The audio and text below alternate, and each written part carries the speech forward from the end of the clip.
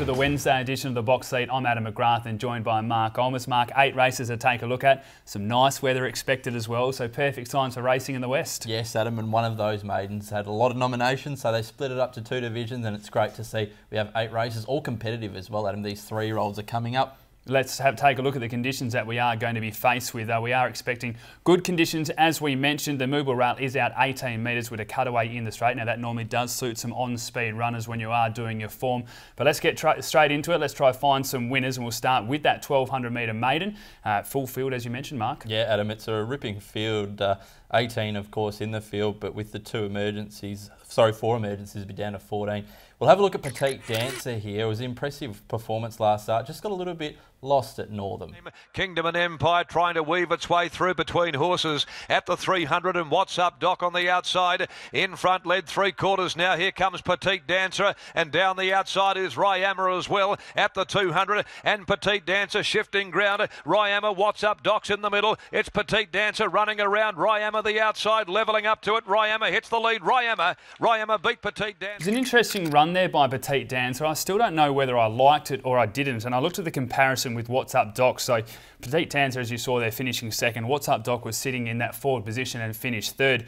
And I didn't find too much between them. Now you see that they drop back 100 metres, which I think suits What's Up Doc, which is a natural leader, and What's Up Doc gets a 2 kilo swing here. So although Petite Dancer should improve again, I'm not very confident on what I saw. I think it's a nice type, but may just want a little bit further ground. Yeah, I think she's a very, very nice filly, but like you said, Adam, maybe next preparation. You saw her when she got to the front, she was all very new to it and had to be scrubbed along by William Pike, and she was left out in front for a while. Ryama did have the drop on her, so look, I'm willing to forgive that run and go with her again here. I think she's a nice type.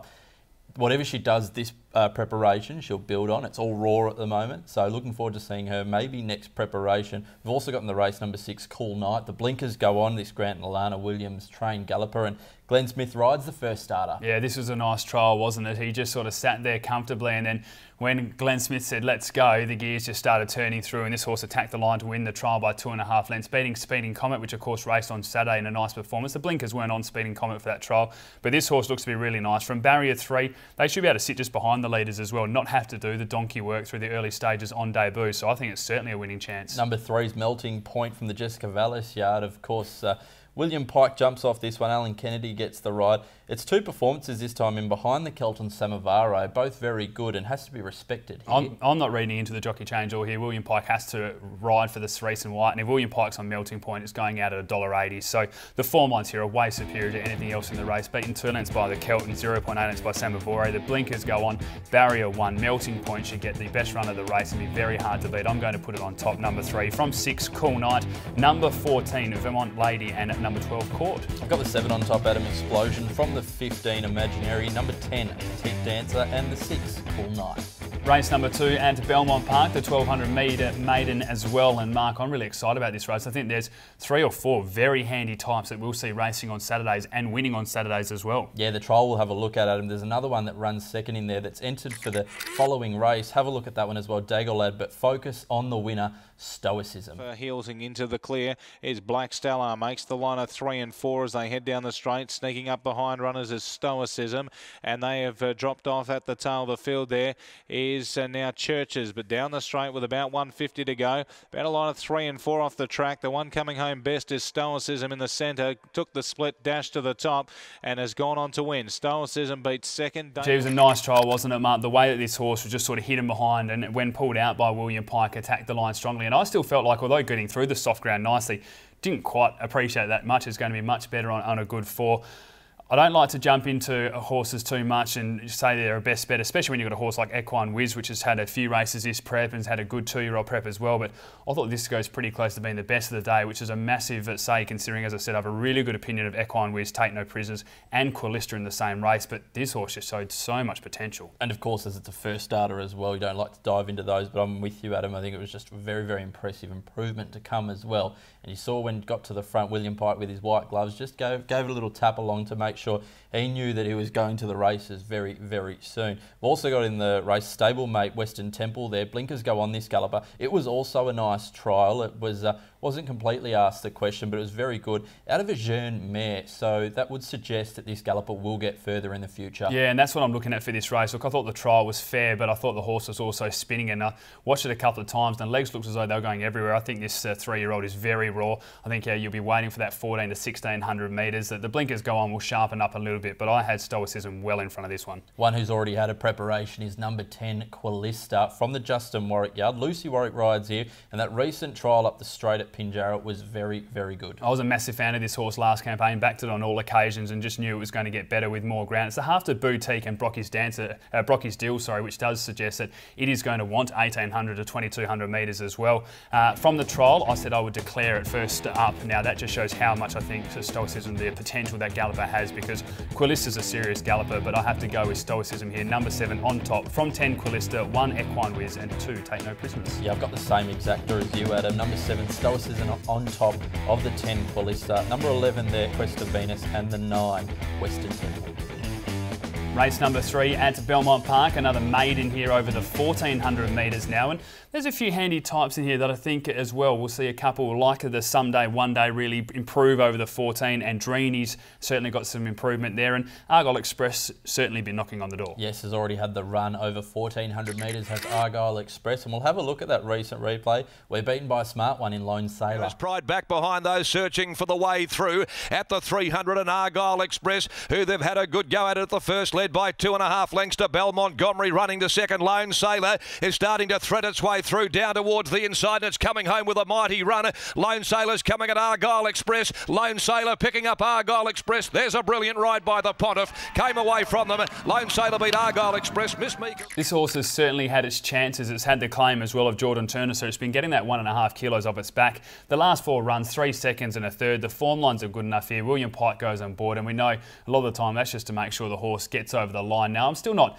declaring this horse in a field like this, but from the form lines that we've seen, barrier 7, the way conditions should be playing, this horse should be winning. Certainly should, Adam, and Jordan Turner hasn't really done too much wrong on the galloper at its previous starts, but as you mentioned, just run into a couple of handy ones like that last start behind Lone Sailor. It was a genius ride from Paul Harvey in a tougher maiden as well, I think, Adam. So, look, I think it is the day for Argyle Express here. We've also got in the race, number 1 there, Someday One Day from the Justin Warwick stable. Was very good last start behind Luke's Gold, but again, that was one of those blanket finishes, so form has to be queried. Yeah, this is a horse I think that's going to improve just the further they go. The 1400 metres is a big tick. The negative here obviously is barrier 15. It's going to be given Argyle Express 5 lengths at the top of the straight. That's a lot to make up at Belmont Park as well. So although I think this horse will certainly improve, and we're going to see it just leaps and bounds, I think now to be a couple of lengths that'll improve each run, I still find it pretty hard to see how it's going to make the distance up at the top of the straight. Number 8, Corrente, the blinkers go on, which this mare seemed to need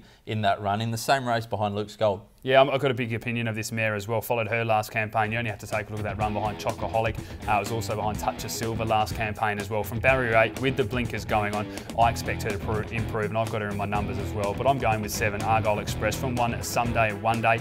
Number 3, Andrini, which just has to improve, and 8, Corrente. I've got the 7 on top, Argyle Express. From the 8, Corrente. 9, Lexden Express. And if it gets a run, number 16, Dagor Lad.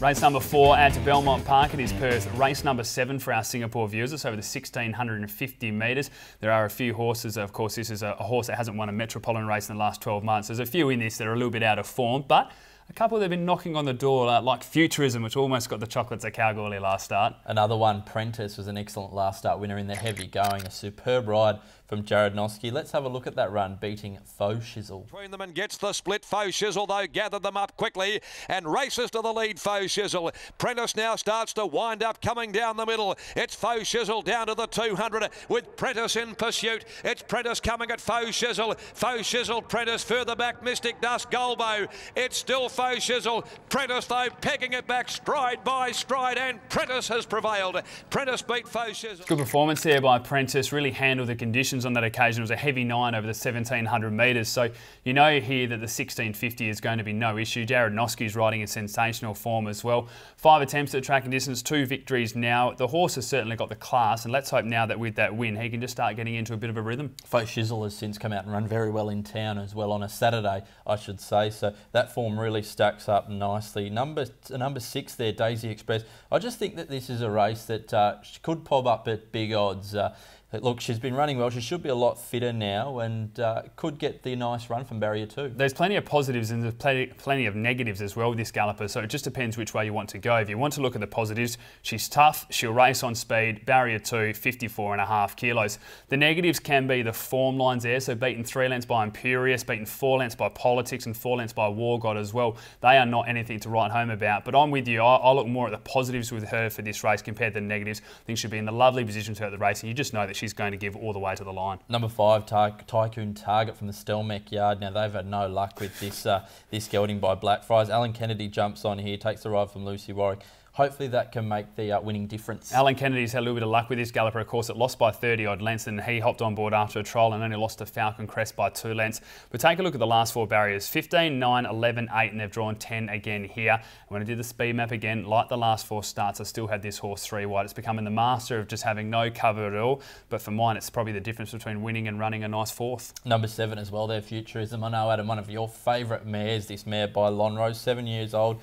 Actually put in a good run last start at Kalgoorlie. Yeah, she really did. She was unlucky. I thought probably about 50 metres, 75 metres out, she was going to get the chocolates there. Just love to see her get another win. She's obviously going to go breed very shortly, so hopefully she can get another win in town, which would be great for her to bring up her 8th for her career. This is her 75th start. From barrier 3 with 54.5, she'll have every chance as well. But I'm going with those faux shizzle Saturday form lines, as you mentioned, and putting number 2 Prentice on top from 7 Futurism, 1 Right Honourable and 4 Little Shadow. Going with the 6 Daisy Express on top, I just think it's a nice race. From barrier 2 can get a lovely run in transit. Number 7 Futurism, 9 Night Prowler and the 2 Prentice.